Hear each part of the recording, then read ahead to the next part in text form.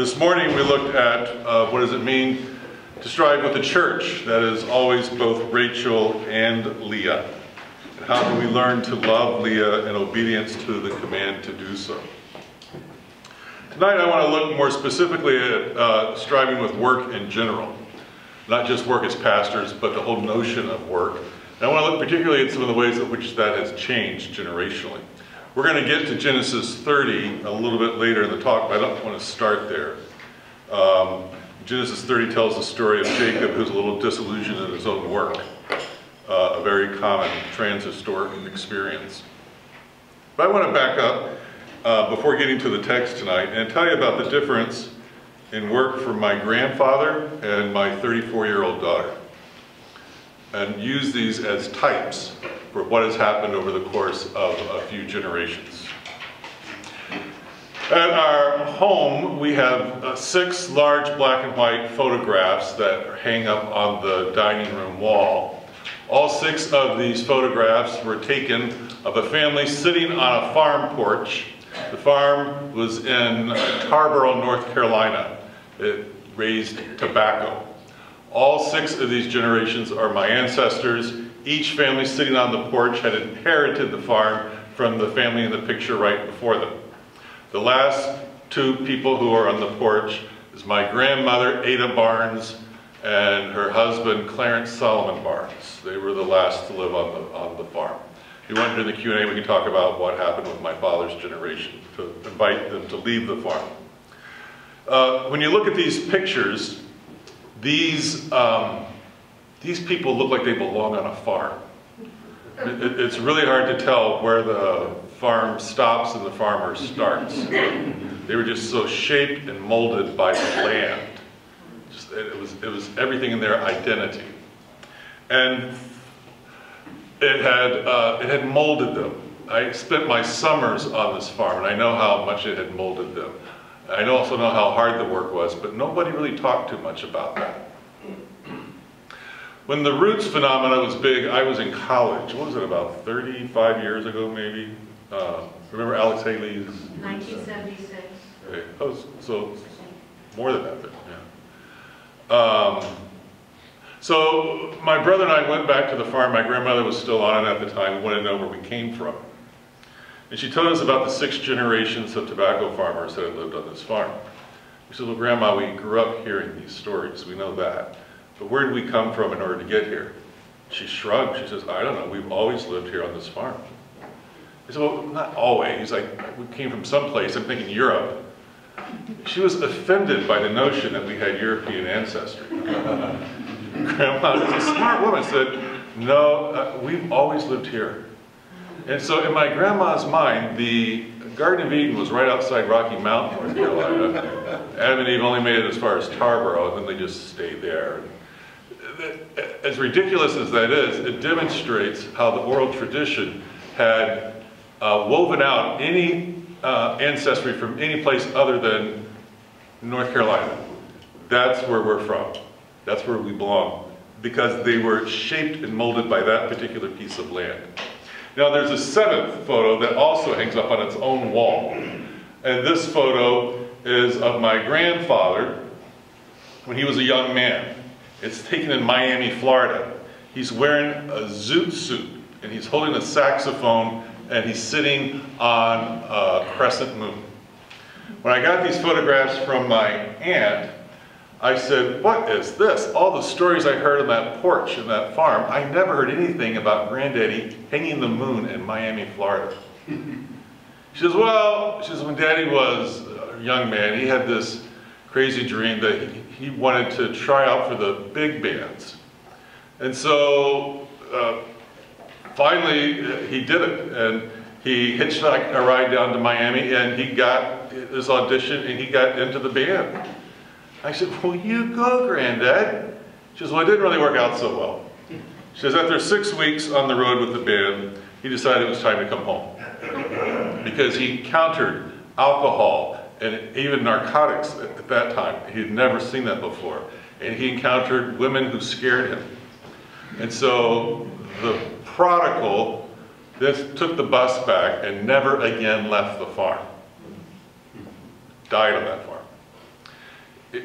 here's the significance of that story for me. Before my grandfather ever tried to rebel from his identity, he had already inherited it. And that's what home used to do. Home told you who you are and what your mission is in life. For generations and generations and generations throughout history, for long periods of time, that's how people knew who they were, identity, and mission, what they're supposed to do with their life. Nobody ever asked my grandfather, would you like to be a tobacco farmer? Nobody ever put him on their knee when he was little and asked, what do you want to be when you grow up? He was going to be a farmer. And if he wanted to rebel from that identity for a while and sow some wild oats, he could. But he would have to come back, because that identity had already been shaped in him by his parents and his grandparents who lived in the same farmhouse, and aunts and uncles who lived in farmhouses just down the road, and his Sunday school teacher who was also his public school teacher, and the preacher of the Tarboro Baptist Church, and his lifelong love, my grandmother, who said she wouldn't marry him until he got this fool idea out of his head about the bands. And the only time in his otherwise purposeful life that he was unhappy was when he tried to be somebody other than who his home told him that he was. That's what home used to do, identity and mission. I have no desire to go back to these times. I'm not advocating it. I'm just telling you it was a different way of understanding your mission in life and who you really are. Let me contrast that with Lindsay, my 34-year-old daughter. She's grown up in an environment where she's very confused about home. And so are most of her friends. When I was doing a writing project on the subject of home, I interviewed her, at that time she was in college, and her friends, where is home? And they got frustrated with the interview because they didn't like their answers. Some of them, like Lindsay, would talk about the 3 cities that she lived in before she went to college. But now her parents were living in a different city. So where exactly would the home be for her? Others of her friends started saying sentimental things like home is where I hang my hat, or home is where my friends are, or I now have a virtual sense of home with my friends who are kind of everywhere. Right, if you ask them, where will you live when you get out of college, they had not a clue. But it wouldn't necessarily be the place that they grew up in. It would probably be wherever they found a job or some high adventure that they wanted to pursue. So since home has historically provided us clarity about identity and mission, since we now live in a society that's relatively confused about home and incredibly transient, that means that we're also confused about identity and mission. And how is it that we learn who we are and what we're supposed to be doing? In fact, we've actually developed the exact opposite advice to our kids. Rather than saying home will tell you who you are and what you will do, now the advice we give to our kids is you should go out and decide for yourself who you will be. Home is something you have to leave behind to find yourself at some mythical place out there. You go to find yourself out there, and that's how you know who you are and what you're supposed to be doing with your life, what kind of work you're supposed to have. The way that that's going to happen for you, that you're going to find yourself, is through the self-construction of identity. That's a dramatically different way of getting identity from the way my grandfather did. Now identity is self-constructed. Again, nobody tells you who you are. You should decide for yourself who you are. We've taken all the liens off of you. No longer will your parents get in your way and say you have to do this. You're supposed to decide this for yourself. And the way that you make this construction of an identity is through choices.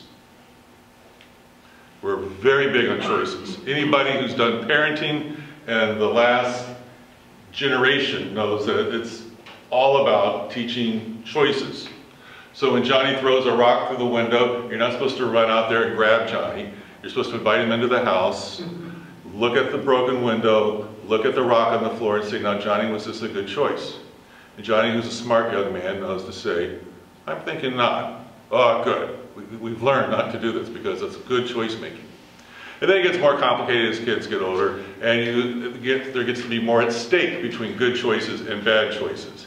And you try to have some influence on kids making good choices, healthy choices, choices that will keep them off of substance abuse, choices that will keep them away from the people who are going to hurt them. Healthy, good, positive choices. But even while we're doing that, we're still telling them to choose their own belief system. And schools, except for parochial schools, are pretty big on telling kids, you've got to figure out a belief system. And good teaching, good pedagogy, is not the teacher up here lecturing and telling you what to believe, but creating conversation and discussions, and maybe teaching Socratically, so that everybody has a chance to then decide for themselves what they think, to choose their beliefs. When my daughter was in high school, the head of her school had an assembly with parents. I know she was just trying to affirm the creativity of the school, but she said to the parents, here at our school, we tell our kids there's no such thing as a bad idea. Now that went down smoothly, but then I started thinking about it. Really? There's no such thing as a bad idea? And the more I thought about it, the angrier I got. I was getting interested in cardiac arrest at this point. Yes, there are bad ideas out there. There's some very bad ideas. And telling a bunch of teenagers that there are no bad ones is one of the worst ideas I've heard. Think about how much horror has happened in the world that started out as ideas, like racial purification, and, the genocides even in Cambodia began with a bunch of disillusioned intellectuals who were studying Nietzsche in Paris, and they went to the coffee shops afterwards to think Nietzsche didn't go far enough. And now the next thing we have is the killing fields. It started out as just some ideas at a coffee shop. There are some very, very bad ideas. And, but kids are just taught, you need to decide what good ideas are, more choosing. All of this choosing thing starts to come to a head when kids get to college. There's the whole panic of choosing a college, and you have like reach schools and safety schools, and you really hope that your reach school isn't your friend's safety school. And you hope that the school that you choose will choose you, and it's very dramatic and very stressful. And then after somehow we survive that, then the next thing that happens when these kids get into college, their freshman year, is we tell them, choose a major. Only they don't think they're choosing a major, they think they're choosing a life. Yeah. But they're 18 years old. They don't know what they're going to do for their life. How many of us are doing what we thought we were going to do at 18? Not too many. So they don't know, but they've got to pick a life. And so all you do is you get on the registrar's website and you indicate what your major will be. And so they think, okay, what will I do for the rest of my life? Well, there are those great doctor shows on TV. I could do that. Yeah, I'll be a doctor. Pre-med. Select, enter. They're going to be a doctor. That took 5 minutes. Then they take Biology 101. And they realize, I'm not going to be a doctor. It's not a problem. You just get back on the registrar's website another time. You can change this major. So pre-med, delete, delete, delete, delete, delete, delete. All right, what else will I do? I know, pre-law. Doctors wear nice clothes, like high drama in the courtroom. That sounds exciting. Pre-law, boom. They just changed their major, but what they think they changed is the entire trajectory of their life. And they got to choose it, and it took 5 minutes to do it. As I watched Lindsay go through college, I realized you can do this 4 times. You each time you have the right to choose and to choose again, and to choose again, and choose again. And they, again, under the illusion that you're changing your life by your own choices. Then when they somehow get out of college, what's the next thing that we say to them?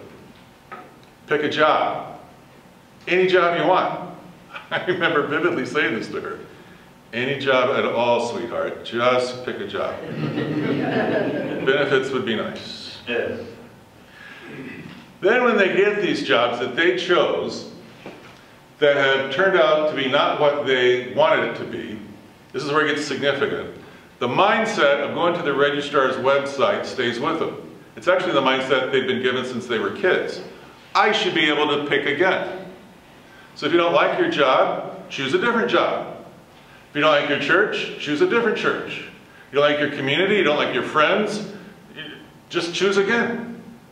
And as pastors, you know that you have parishioners who are using up their fleeting lives, constantly choosing again and again and again and again, trying to find a life that they're eventually going to like. That's the danger of this. living without an inheritance. When Lindsay graduated from college, I couldn't believe that the commencement speaker at George Washington looked out over 5,000 graduates and peddled the exact same dribble I heard when I graduated from college. You are among the brightest and best we have ever seen. Set your goals high, dream your own dreams, and you can be anything you want to be. Really? Really? I mean, he might as well have said, I'm sorry, we have nothing for you, you're all on your own. At least that would have been honest. Because the message is, it's all out there. Relationships, spirituality, vocations, community, volunteerism, social action. It's just a la carte. And you just pick and choose as you go down, trying to find a life that you will like, that you will enjoy. Those of us who are spiritually minded, who've been nurtured in this environment of choice, very much want God's help with our choices. It's interesting that we don't challenge the notion that we can choose our way into an identity. What we're asking for is a little advice from above as we make our choices. It's still nowhere near what my grandfather had. And again, I'm not romanticizing that. I'm just saying we've gone through a dramatic historical shift in the last couple of generations, which has a dramatic impact on work. Because a lot of pressure is put on work that didn't used to be there. Because now work is a means of finding a life, not just finding employment. Whereas people used to think of work as a means of putting food on the table. Or if you were in a profession, you did it because you had a certain calling or training for this. But now work is where people spend, frankly, most of their hours, a lot more than they spend at home, at least consciously at home. And so it's work is having to take over the identity-giving purposes of home and the mission. Work is supposed to give you both. What do you do for a living? What's that, like the second question that comes up at a party? And what do you do for a living? I'm trying to figure out who you are. If I know what you do for a living, I'll know something about your identity. And then, this is of course then how you spend your mission. That's why Christians work so hard to get God's help. And that's why if you've ever done Bible studies for college students, you know that there's two topics that you're going to be talking about in no time. It's either relationship or pursuing the will of God. And they can't, they're addicted to these topics because they want to get it right, because they realize how much is at stake. They're trying to find themselves pursuing the will of God. It isn't just limited to college students. It comes up later and later, and maybe it comes up even in our own lives periodically. But that's a whole different understanding than much of what the Bible talks about when it talks about the will of God. God's will mostly is that we be reconciled to God, that we recover from our alienated lives, that we be free to a life in Christ. I remember one time I was preaching out of Ephesians, and I was really caught up in the first chapter with how many times the apostle talks about living in Christ, living in Christ, living in Christ. He says it over and over. I think it comes up, I remember counting 9 times in 14 verses. Life in Christ. And that's actually a rough thing to preach on, to make people in the pews really get what it means to live in Christ. And we've tried saying, well, how do you live in love, or how do you, what is the ancient understanding of living in vicariously? It's complicated. So I was really working hard on this sermon, trying to talk about life in Christ. And what does it mean that in the incarnation, the Spirit has pressed Christ to us, and in sanctification, the Spirit presses us to Christ to the point where we are adopted into the Son's beloved relationship with the Father. And you kind of have to go Trinitarian, I think, to make sense of this term. And I was really caught up with this image of adoption into the life of the beloved, and I had run across this wonderful commentary on this text by Irenaeus, who was talking about how the Father reaches out 2 arms. This is one of the first Trinitarian theologies we were given. One of the arms is the Spirit, and the other arm is the Son. And it's like the father of the prodigal who sees us coming down the road, and the Father rushes to us, and with Spirit and Son brings us to his breast, giving us all that he has to give because he gives us both hands. This is what the apostle means by every spiritual blessing in the heavenly places. It was the first time I got that, what that meant.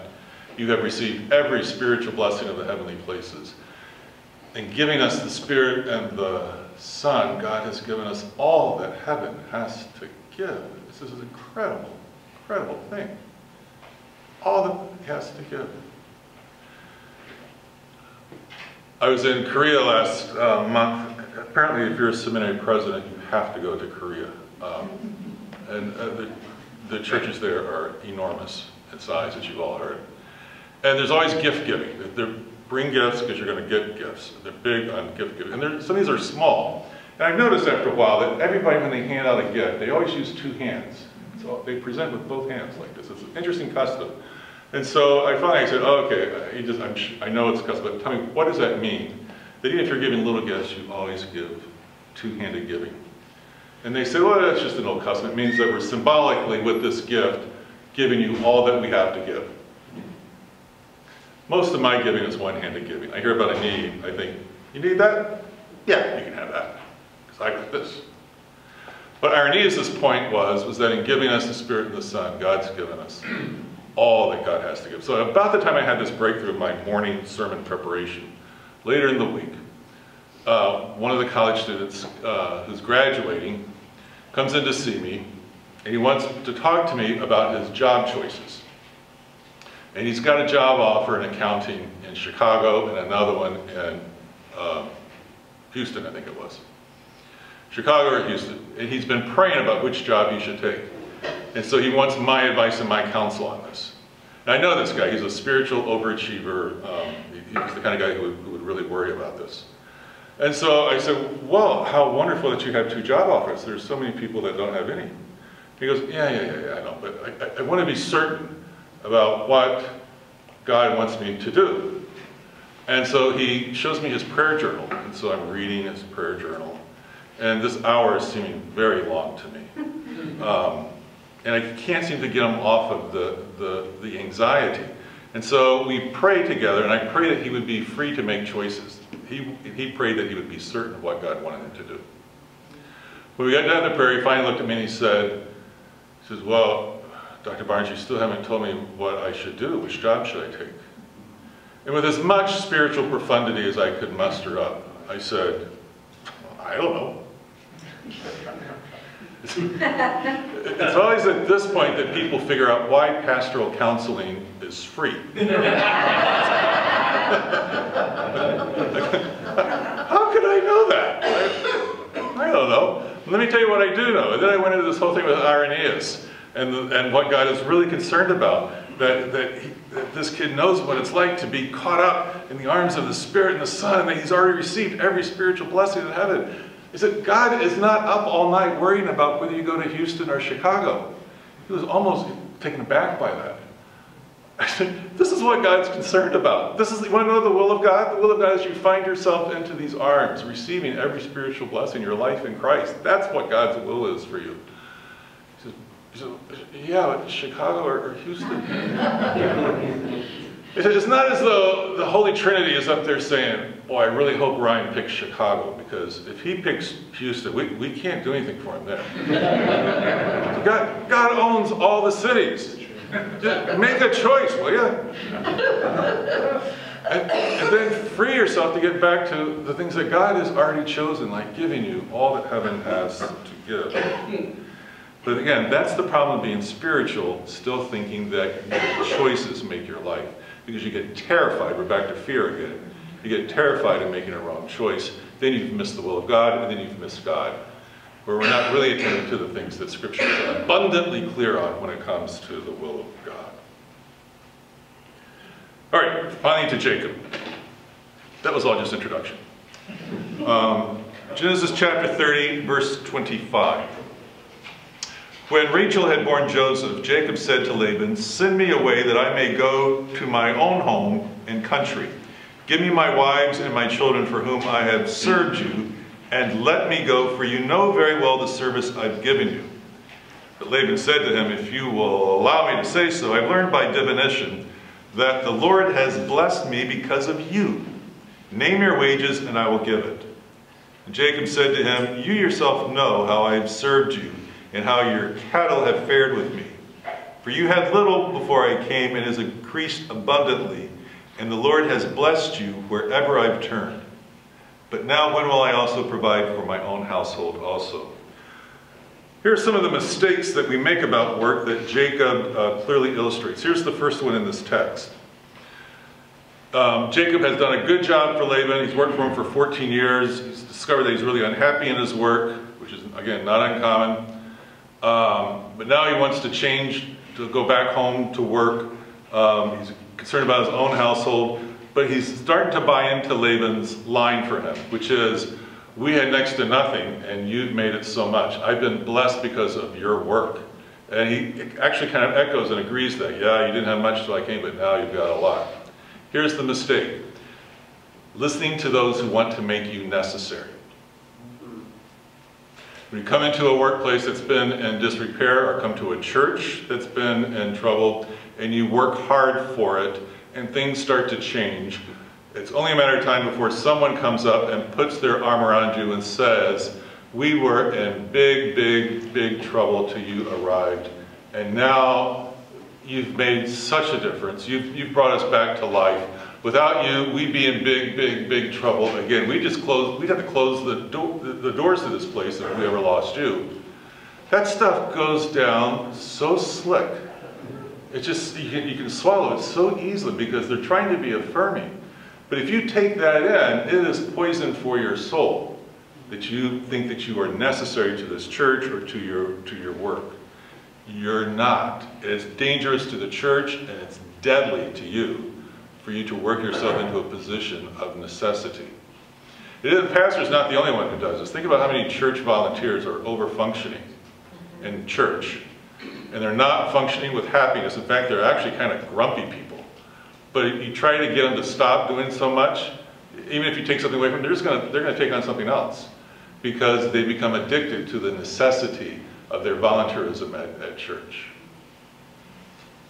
Only Jesus Christ is necessary for the church. The rest of us get to serve and witness to Jesus. When I was in seminary, I was sitting in one of Bruce Metzger's classes, our New Testament professor, and he was actually lecturing on Revelation, and he always gave such particular lectures. He had very careful lecture notes. He's a stereotypical professor. I don't know if you've seen him or seen pictures of him, but he always had like three-piece suits and wire-rimmed glasses and white hair. Well, he probably didn't always have the white hair, but... And at one point he's lecturing along, we're all just taking notes, and then he stopped and he looked up. He did something very uncharacteristic. He took off his glasses and he looked at the class and he says, men and women, I hope that when you become pastors, the first thing you'll do every morning is get down on your knees and thank God that you are unnecessary. I remember writing this down in my margins. Wow, thank God that I am unnecessary. Then he went right back to his lecture notes, put the glasses back on, and just right back to what he was saying.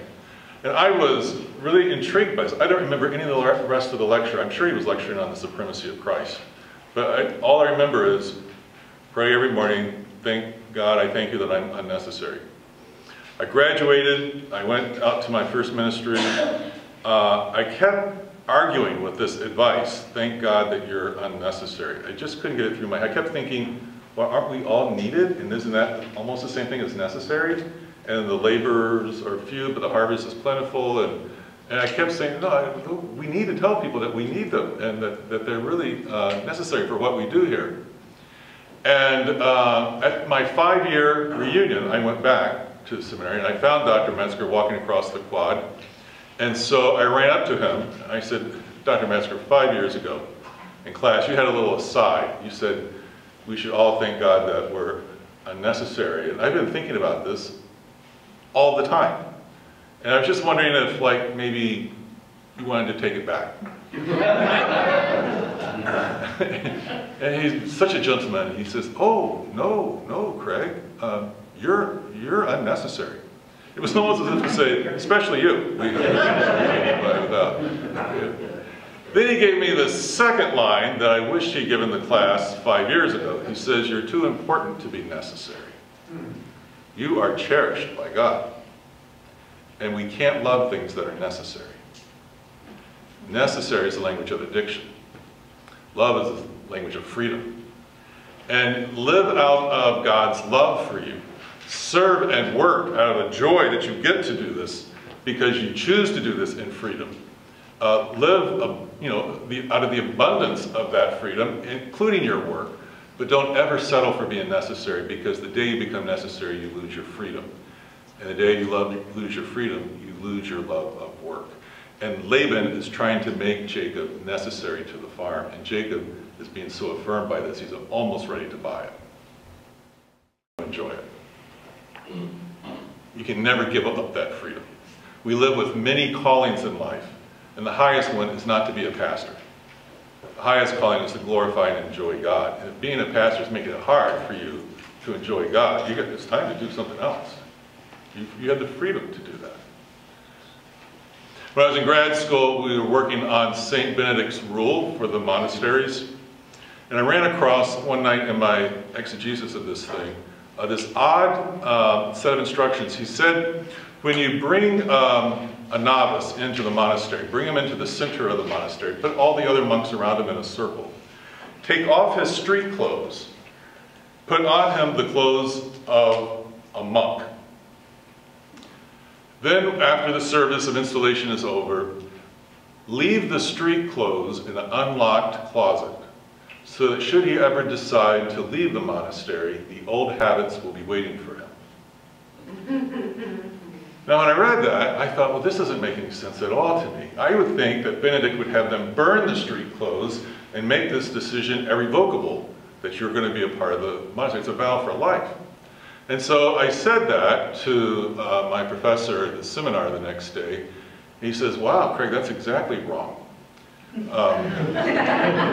said, what Benedict wanted was for every morning, after the monk woke up, for him to go to a closet and open the door and see two habits hanging there. The old habits of the street, or the habits he's vowed to wear as a monk.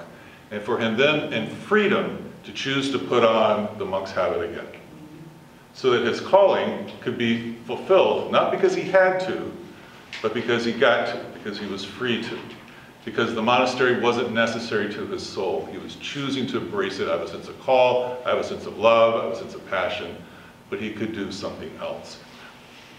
The relevance of this to us in ministry is once the minister feels stuck, she or he is not going to work out of joy, and then you're not going to have much joy to give your congregation. And they need you to enjoy God if you're going to be of service to them. Stuck pastors are dangerous, actually, because you look for some way to get unstuck. And some of those are unhealthy things that we come up with. Much better to say, I choose to do this, but I actually could come up with plan B if I need to. I can do something else if I want. Trying to be necessary. A second thing that next happens I'll get to this one quickly. When he kind of gives up on being necessary, Jacob's next idea is that he's going to be prosperous.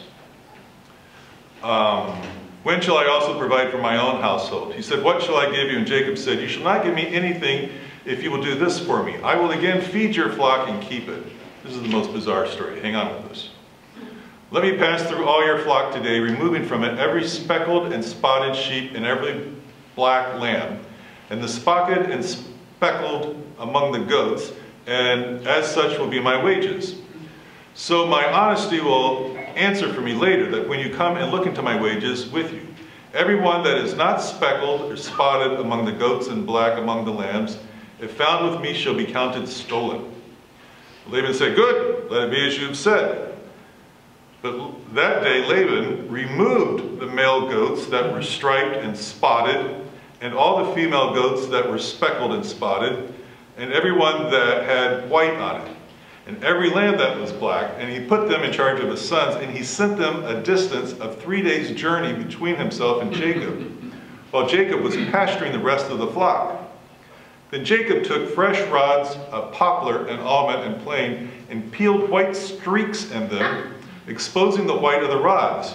He set the rods that he had peeled in front of the flocks in the troughs, that is, the watering places where the flocks came to drink. And since they bred when they came to drink, the flocks bred in front of the rods, so that the flocks produced young that were striped and speckled and spotted. Not something you're going to find in the U.S. Dictionary of Agriculture. But what a bizarre plan. You have these two hustlers who are now trying to out-hustle each other over the speckled, spotted, and striped sheep. There comes a time, particularly for those of us who have entered professions where we want to make a difference as opposed to making money, that after a while, maybe, as in Jacob's case, it's like 14 years, you get to the point of realizing that all of your friends who are not so much making a difference are actually making a whole lot of money. And this making a difference thing is good for the soul, but it doesn't actually put your kids through college.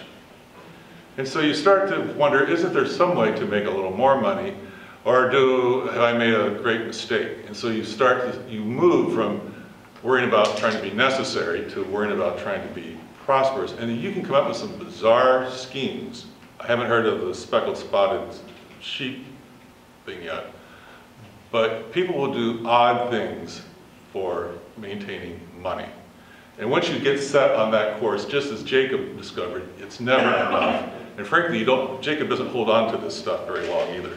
He tries to run away with it, and then he ends up giving it all to Esau. We'll talk some more about that tomorrow. But you don't get to hang on to it. It creates a tremendous amount of anxiety. In my pastoral care, I was always fascinated by parishioners who would come to see me to talk about how much they hated their jobs. Again, right behind relationships, hating their jobs was sky high. And so I would say, so quit? And they would say, oh, I can't quit. Why? Because I need it to afford my lifestyle. And do you like your lifestyle? No, not really. Okay. So you're keeping a job that you don't like in order to afford a lifestyle that you don't like. Right.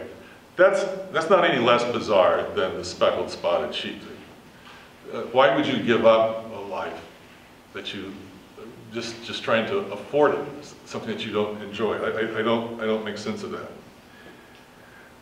Quickly, number 3. A third mistake that people make in work, and this is a little more controversial, I would assume with some of you, is expecting that work is going to be a source of fulfillment. Can you clarify two? Yeah, trying to be prosperous, reducing work to prosperity. I'm spending a little time on that because I thought it was so obvious to you all. If it's not obvious, we can pick it up in the Q&A. We can talk a little bit more about what a dramatic mistake it is to reduce your work to prosperity. But trying to be fulfilled, this is what I want to take a little bit more time with. When we stop thinking that work was just an inheritance, that you would do whatever your parents did or whatever your mother did as a way of life, and we put the burden on finding a life with work, it was then a logical step to mean if you're going to find your life through work, that means that work has to be a source of your fulfillment if you're going to have a fulfilling life. And I'm not really sure that work can handle that kind of pressure. I'm not sure about work as a source of fulfillment. I think you can have happiness at work, you can have bad days at work, good days at work, but if you make work your source of fulfillment, I think you're giving it something that belongs to Jesus Christ. And those who are absolutely convinced of Christ's delight in them and their delight in Christ, those who walk in Christ, those who have a loving relationship with Christ, they don't need work to give them that because they've already found that. So they can handle good days and bad days, high days and low days, and a whole lot of dull days that we even have in ministry. A lot of ministry is not exciting. You're just doing it again and again and again, as I said last night. Same things, a lot of these same things over and over and over again. Here we are for the 30th stewardship campaign. Here I go again. It's not high drama. But we do these things again and again and again because we don't expect all of ministry to be fulfilling. So sometimes when people would talk to me about their lack of happiness in their work and wanting to know about maybe I should do something different, they'd be surprised at how quickly I would say, so quick, get a different job. Really? Yeah, just don't expect that to be any more fulfilling. It would be different. You'll have a different set of circumstances. So we're going to be a different job, but I don't know that it's going to be a source of fulfillment, nor do I know that it should be. Family, Jesus, friendships, covenant relationships, that's where we find our fulfillment. But work it's work. When I was serving as a professor at pastoral ministry, I had a sign on my door because there was so much anxiety by our graduating students getting ready to go into the ministry. And some of the DMin students would circle back around while working on their projects. And I knew we were going to end up with a bad conversation, a good conversation about a bad experience in church. So I put a placard on my door, and in that school it was kind of the tradition that professors put all kinds of things on their doors. Cartoons and political statements and all that stuff. And I only had one, and my placard says, "It's just church." Which is not because I have a low view of church, it's because I want a free church to just be all it's created to be, which is just church. I never want to take the church more seriously than Jesus does. And Jesus died for the church, but Jesus has plenty of good plans going outside of the church. And Jesus isn't limited to the work of the church. Jesus chooses to use the work of the church, just as I choose to spend my life in the vocation of the church. But I don't have to do church. It's just church. It's not Jesus. You never want to get those two things confused. Church, Jesus. They're not the same thing. If anything, a bad enough experience in church will drive you back to Jesus. And sometimes the calling of Jesus will send you back into the church and the community of the church. But don't make the church your source of fulfillment, because it will let you down constantly. It's just not good at it. Ministry itself isn't always fulfilling. Even if it's ministry outside the church, some of it's really hard. Have you ever noticed how many of the people who were caught up in the biblical drama with God, and would you really say their lives were fulfilling? I mean, maybe ultimately they were at the end, but along the way, these people were wandering around lost a lot of the time. They were having riots that they're trying to put out. They're getting rocks thrown at them. I had my first introduction to this when I was in the 3rd grade.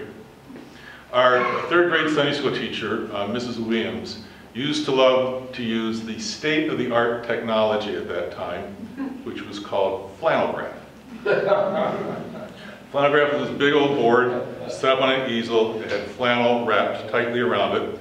And as she would tell the story, she would put these little characters made out of paper up onto the flannel. And somehow it would stick. I think it was flannel on the back of it. You remember these things? Remember how there was always like a camel and a palm tree sitting up there to start the story with?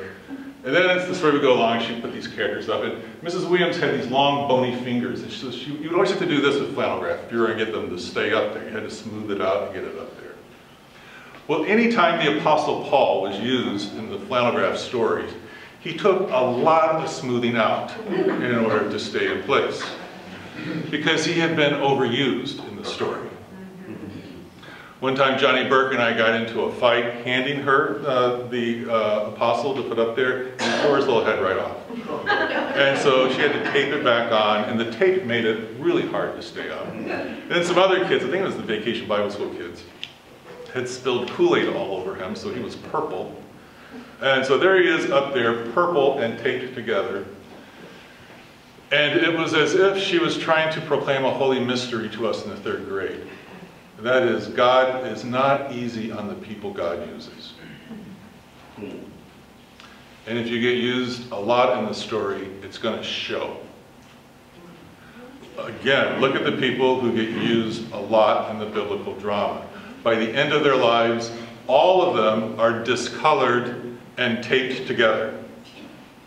I mean, the Apostle Paul himself, he's been thrown out of half the towns in the Roman Empire, again, usually with a shower of rocks behind him.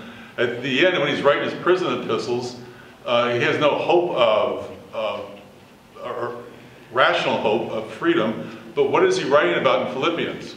His surpassing joy, his incredible joy of Christ Jesus as Lord. Why is he so joyful, even though his life has been so hard along the way? Because he got used in the story. He got used in the drama.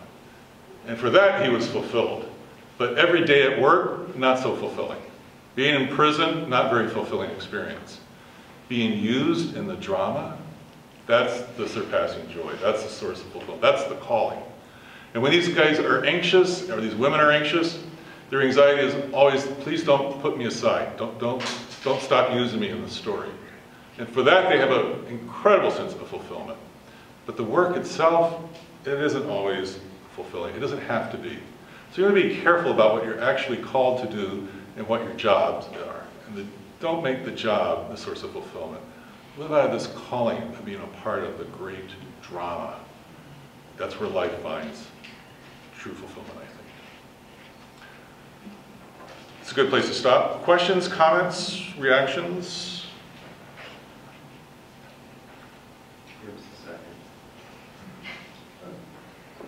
Maybe I wasn't following quite as closely as I could, but the contrast in terms of your daughter's experience of choosing, as you circle back on that, we talked about the choice between habits.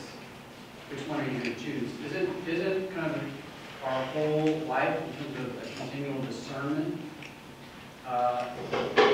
And so I guess I'm a little unclear on how the choices is. Yeah, you talk about the Benedictine? Yeah, Benedictine. Yeah, he's not so much talking about choosing an identity there. He's just talking about freedom of choosing your work and your life's work, rather, as opposed to your identity. Your identity is still going to be in Christ, according to Benedict, the whole life of prayer. I think what's happening in my daughter's generation, I just use it as an archetype. I think a lot of people in the boomers' generation have done the exact same thing. Is through these choices, I'm self-constructing a life. And Benedict would have been horrified at that. So I think that same thing is true. If you want to be a pastor, fine. You want to be a professor, fine. You want to be an insurance salesman, choose. But just don't think you're choosing a life when you do that. You're certainly not choosing a way to fulfill life. Yeah? It seems like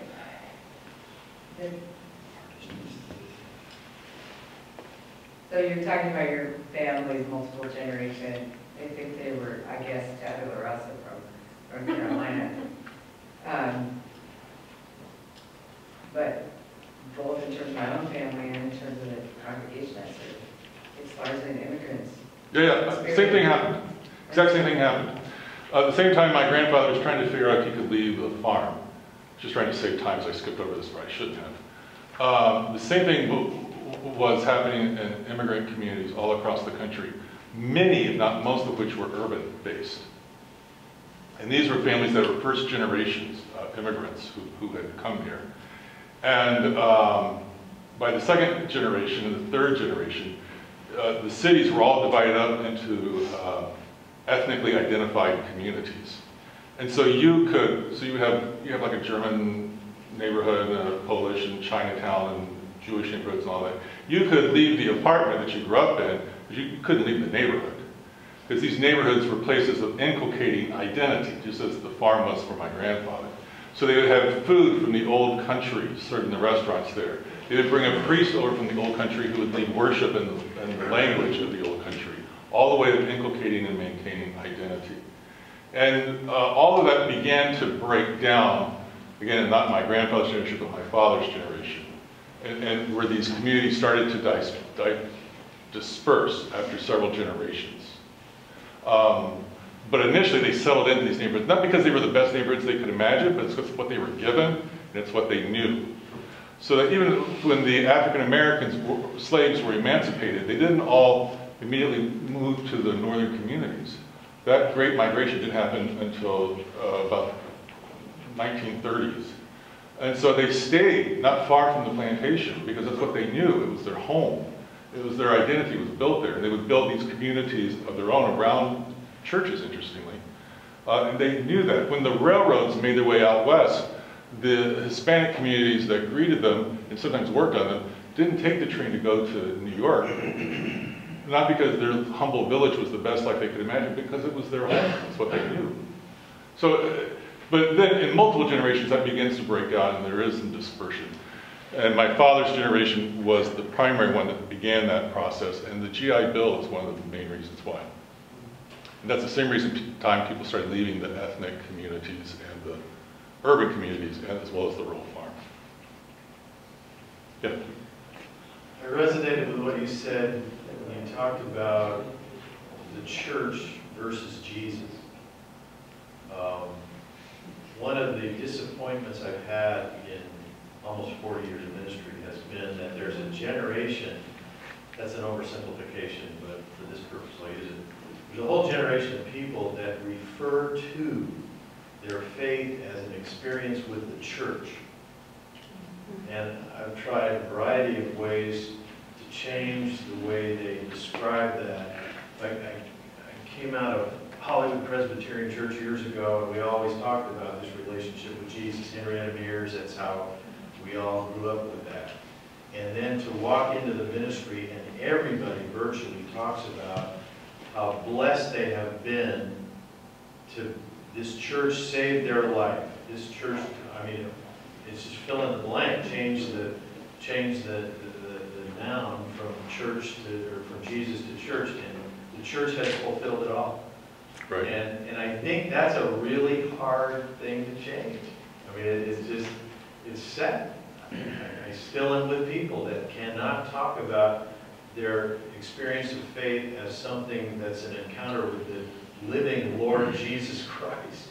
It's the church. Right. I think Jesus gave us the church.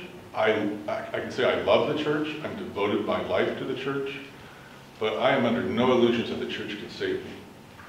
If anything, the church just keeps bringing me back to Jesus. Because, I mean, if church is the home that we're now looking for, we are in big, big trouble. That's why I don't even like the term home church. Because I never want to confuse church with home. Church is where the yearning for home is rightly directed. It's directed with Father, Son, and Holy Spirit. That's the real family that the church should be talking about, not the church family.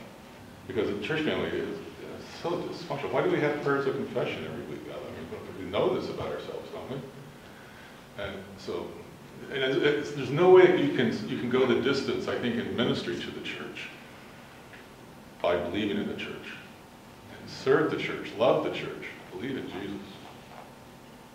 I remember Earl Palmer came in and taught a Bible study, and he referred to the church as being like a donkey.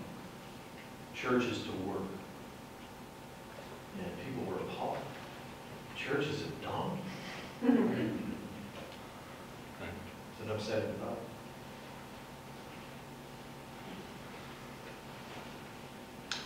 When you started yesterday, you talked a little bit about the example that you gave was prosperity gospel and why sometimes, why people tend to go there. Judgmental preaching. When you talked about judgment. And I'm just wondering,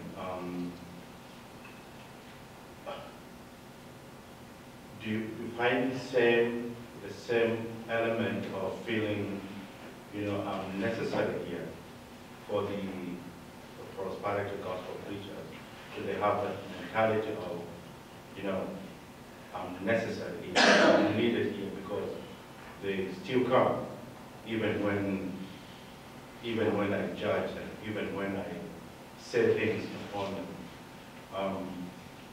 The reason why I'm asking this, because some of us, the immigrant churches, we are tending to go that way, where, the prosperity gospel, because of the need and the poverty and the struggles that are among our immigrants, so when you preach the prosperity gospel, it tends to resonate with their experiences.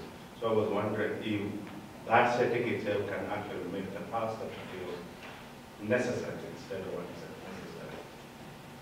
necessary. Yeah, I suppose it was an interesting turning of the danger of prosperity to the earlier thing of necessary, the prosperity gospel. I would imagine if you're very successful with that message, you're going to feel like you're needed there because all these people are counting on you to keep giving that message, which is really deadly to your own soul. And you're only going to end up trying to make them do the same thing. But it's just really hard to find any biblical warrant for necessity. It's so much dependent on what God is doing, what Christ is doing, and our witness of Christ. You will be my witnesses. We've made that term much more, I think, kind of self-dependent than it should be. Witnesses do what? They see things and they talk about what they see. But the witness doesn't make things happen. The witness talks about what you see happening. So So in this case, to be Christ witnesses means you witness to what you see Christ doing. And you do that sometimes with words, and sometimes you do it with actions, and sometimes social justice programs, but we're never changing the world by our action. We're witnessing to the ways in which Christ has done that. I mean, ask any courtroom judge, and the judge will tell you, the last thing you want is for the witness to get creative. The witness that says, I saw this, I saw this, I saw this. So we're always witnessing to Christ's creativity, either through action or through words, but not through necessity.